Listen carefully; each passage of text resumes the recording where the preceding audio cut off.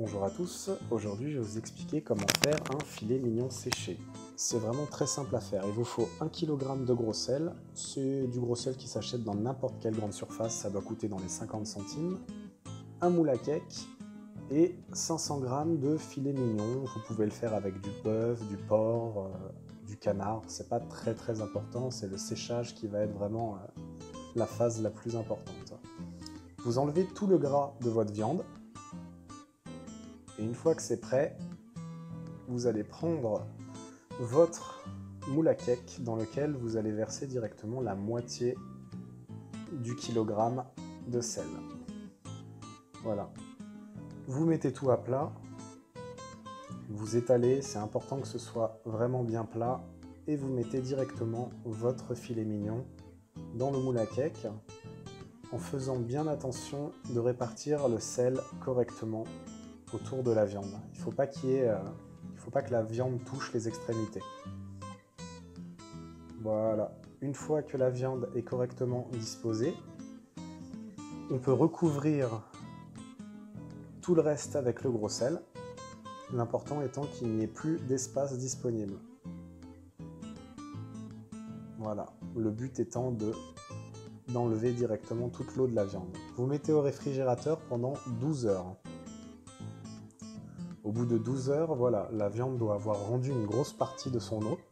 Donc le sel est devenu humide, vous pouvez vraiment le sentir en le touchant. On enlève le gros sel et on récupère la viande qui est devenue dure comme une brique. C'est très bon signe, ça montre que l'eau s'est correctement évacuée. Maintenant, la phase très importante va être de rincer correctement la viande. Vous pouvez directement la rincer sous le robinet. Il faut enlever la plus grosse partie du sel de façon la plus efficace possible, donc n'hésitez pas à correctement la nettoyer. Une fois que c'est fait, il faut que la viande soit de nouveau séchée, mais cette fois-ci on va utiliser un sopalin pour enlever donc, le surplus d'eau qu'on vient de mettre sur la viande. Et une fois que la viande est bien sèche, on va passer à la phase des épices. Voilà, dans un torchon, je mets moi des herbes de Provence, mais vous pouvez mettre n'importe quel type d'aromates. Des fois je les fais avec du piment d'Espelette, des fois avec différents types d'herbes. Là ce sont des herbes de Provence.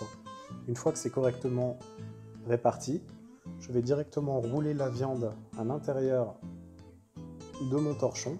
Toujours utiliser un torchon propre, c'est très important. Voilà, une fois que c'est roulé, je rabats les deux côtés et on peut directement aller le mettre au réfrigérateur. Voilà, au niveau du bac de légumes, ça fera parfaitement l'affaire. Et on l'oublie pour 3 semaines. Voilà, au bout de 3 semaines, on ressort la viande du réfrigérateur et là, on peut voir qu'elle a bien séché, elle a réduit au lavage. Une vraie petite brique, c'est quand même très bon signe. On va directement couper pour voir un petit peu si la viande a correctement séché. Et voilà, on peut voir que la viande est vraiment bien sèche. Vous pouvez le faire sécher plus longtemps en la laissant 4 semaines, 5 semaines.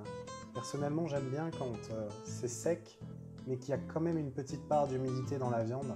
C'est très agréable et vraiment délicieux. Vous pouvez donc faire ce type de séchage avec du filet mignon. Donc là, on voit mon filet mignon aux herbes, mais aussi du canard avec du piment d'Espelette. Et en fait, la seule limite, c'est votre imagination. Vous pouvez faire tout type de mélange. Voilà, j'espère que la vidéo vous servira et à bientôt.